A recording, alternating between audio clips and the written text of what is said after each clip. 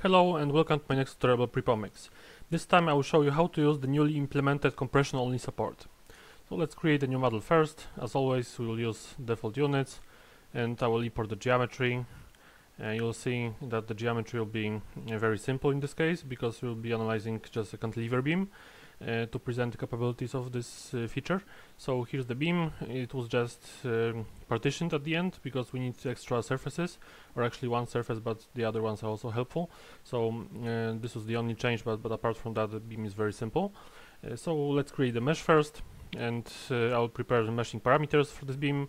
So let's select the whole beam, and now I can specify the maximum element size, which will be 6 millimeters in this case.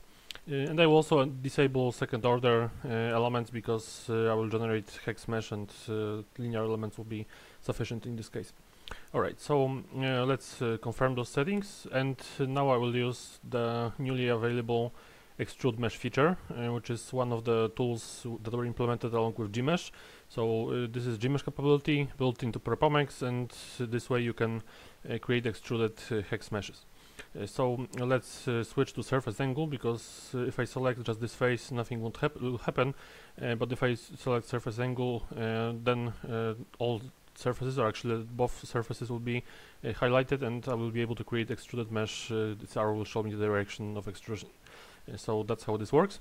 But if I click the preview, you will notice that the mesh will initially consist of triangles.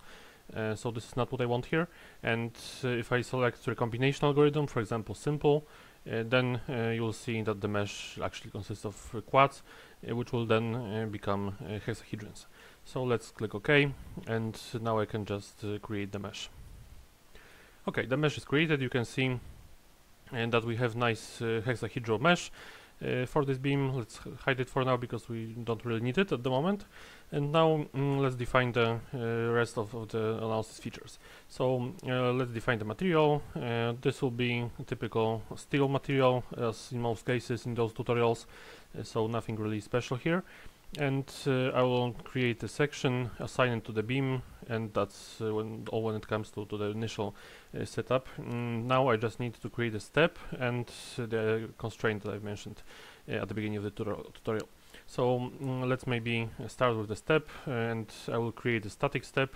And now one very important thing is that if you want to use the compression only support that will be discussed in this tutorial, you should enable the geometric nonlinearity. You should always do that, otherwise the results will be basically not what you expect.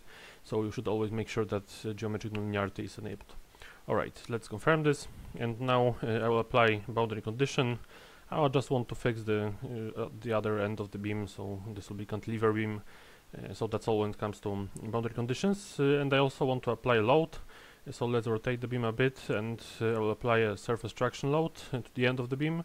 And for now, this will be force acting in y direction, and this will be negative force, so I want to bend the beam downwards in the y-axis. So that's it when it comes to main setup. But now I also need to add the compression only constraint, because that's the topic of this tutorial. So let's go to constraints, and here you can see that we, in addition to the previously available, for example, surface spring constraint, you also have compression only constraint, and this is the one that we are going to use. I will soon tell you how it works, but let's select the surface first. So I will apply it right here. That's why I partitioned the surface. I wanted to create a very small surface so that the spring is applied here, and I can easily calculate the analytical solution without affecting the assumption that this is basically support acting at the point along the beam. So that's where I apply the compression only support, and I just need to define some settings here. So basically I need to specify spring stiffness, because by default it's a very large value, but in this case I need quite specific value, because I'm going to use the surface the spring stiffness in analytical calculations. So let's define 800 newtons per millimeter. I will leave the tensile force with the default setting. You can see that it's a very low setting for the tensile force. It's on purpose. And then we have the offset parameter. This is just for visualization aspects, because you may want to offset the compression only elements. Let me tell you in a second what it means. You can offset them so that they are basically visible under the surface to which they are applied. So in this case, let me specify 25 millimeters. That should be sufficient. And now let's discuss a bit how this feature works. So basically, this is compression only support, which means that it only acts has the stiffness in the compression direction. So that's a similar way to surface spring, but surface spring, as you know, is a spring that acts in both directions. So it will also act if I put this beam if I pull this beam upwards. And the compression only support acts like something like contact support, you could also call it this way, which means that you can imagine contact with rigid surface here, with rigid plane. And this is basically what this means, that the compression only support by default with very large stiffness acts like contact with rigid surface. So it only resists motion, downward motion, compression, and provides no resistance against tension. So basically pulling the beam up, for example, from the surface, just like contact. So contact doesn't hold the surfaces, unlike tie constraint, so they can separate, but provides resistance in compression. So that's how the compression only support works. And internally it uses gap elements.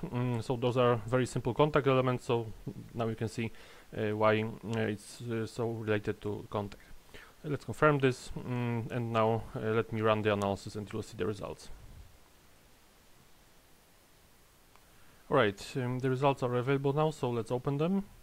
And now you can see why we specify this offset, because here you may notice that we have the gap elements, because those are actually gap elements. They are visible here, thanks to the fact that we use this offset parameter. But of course it doesn't influence the results themselves. The parameter is just to make it look better. Alright, so now what I want to check is the deflection of the beam, because as you can imagine, those essentially springs here, because they act like springs in this direction, reduce the deflection of the beam. So let's check the displacement, and of course I will compare it with the analytical solution. Here you can see, and this is the simplified model of the beam for the analytical calculations, and here you can see the solution for the case when there's no spring. So this will be the second run when I pull the beam upwards, and those are the results for the case when there's spring acting here, so spring support basically. So you can see that we are expecting this kind of deflection. So if we go back, we can see that the deflection is quite close to what we are expecting here. Of course, we could also request output for a particular node. We could create history output for this node, for example, and then we could just go to history outputs and measure this, but it's not really necessary in this case. We can easily check it manually using the legend here, or using the query tool, and then we can obtain the deflection for this beam, for this end of the beam. So as you can see, there's a very good agreement with the analytical solution. And now let me just change one thing for the second run. So I won't redefine the support or the boundary condition. I just want to change the load, surface traction, and in particular I just want to remove the negative, so change the direction. So basically the load will now act upwards. I will submit the analysis again, and you will see what happens. Okay, we have the new results, so let's open them. And now you can see, of course, that the beam goes upwards. So if we change the frame, we can see that the beam goes in the upward direction. And as you can see, the deflection is different now because the spring-like elements here don't provide any resistance in this direction, in the tensile direction. So even though they are similar to springs, they don't act in this direction. So that's how this compression only support works. So you can see that when we are bending the beam in the opposite direction upwards, causing basically tension here, so you can see that deflection is different. And if you compare it with the analytical solution for the case when there's no spring support, so basically like removing the spring support or bending the beam in the other direction without the spring stiffness here, you can see that we have different deflection. And if we compare it with the analytical solution, you can notice that it's very close to what we are expecting here. and of course I can again use the query tool to make sure that this location has this value that we are expecting. So that now we have a very good agreement with the Letgo solution provided right here. Alright, that's all for this PrePoMax tutorial. Thank you very much for your attention. As always, feel free to ask any questions and suggest topics for future tutorials in the comments. Have a nice day and see you in the next video.